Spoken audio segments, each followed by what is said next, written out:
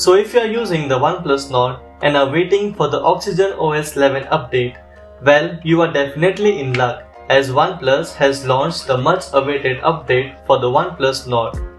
So this is my OnePlus Nord, and as you can see, I have not received the official update. So we will be using the Oxygen Updater app to download the file. And here we can see that the update size is 2.6 GB. After you have got the update, click on download and start downloading the update. After the download is completed, go to settings, system update, click on the gear icon and select local upgrade. Then finally select the downloaded file and it will start installing the update. After installation is completed, click on reboot.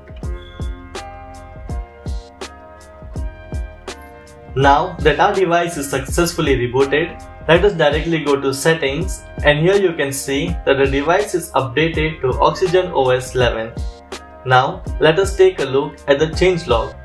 Firstly, under system settings it says update to Android 11 version. This brings a brand new UI to the device as it makes it more appealing to the eyes as well. Second, newly added canvas always on display. This can extract the subject's outline from any photo and display it on the lock screen. Third, under dark mode, it now has added a shortcut key for dark mode. It now has a shortcut key directly inbuilt in the notification shade. Next, under shelf, it has a brand new shelf UI with a newly added weather widget with smarter animation effect.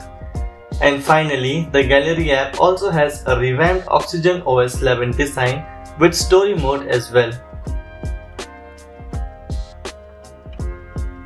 So that is it for today.